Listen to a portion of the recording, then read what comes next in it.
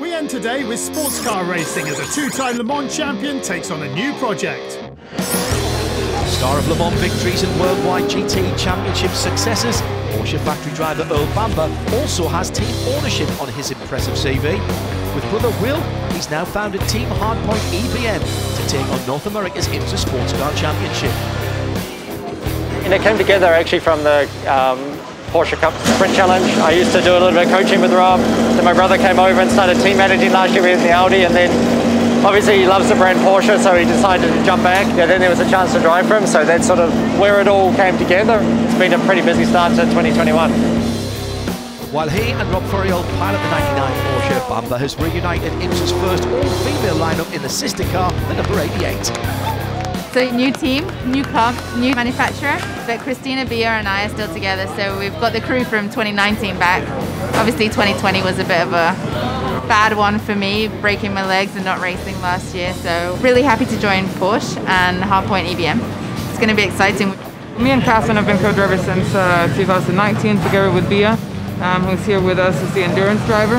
And yeah, I mean, always had a good relationship with Porsche, and we had an opportunity to work with them, and just a really nice little synergy that we've created with all of it.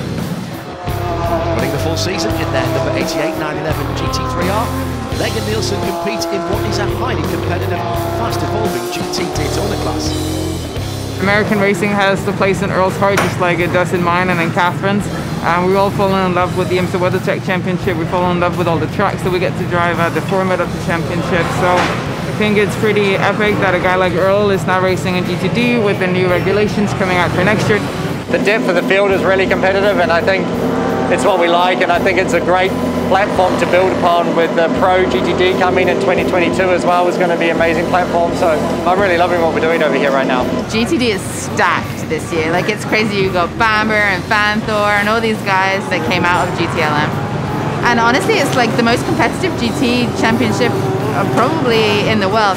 It's daunting when you look at the entry list and you're like, okay, that car's really good, that car's really good, that car's really good. There aren't any real amateur teams or anything anymore. It's all serious teams, driver combos, and it's yeah, it's going to be awesome. The talented duo have a serious job on their hands.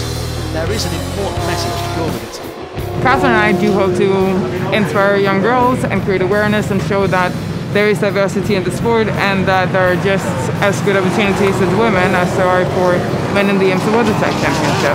We hope that the girls team will take it to them, but it's just really, it's an important project. I always said that I wouldn't do it if it was a gimmick, so we've got to put the best drivers together and we've got to get results. And so for me, that's the thing, is to showcase what we're capable of doing, and I have so much fun and I love driving with them, so why not? We just got to make it competitive.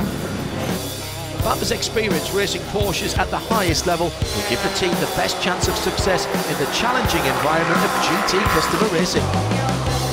Earl's awesome. Earl's definitely far out there in a lot of respects, but you couldn't ask for a better teammate. Very helpful. He knows his car better than anybody, and yeah, just a wealth of experience, and especially coming from not having driven a Porsche. So having that to fall back on, not learning it all for yourself, is really important.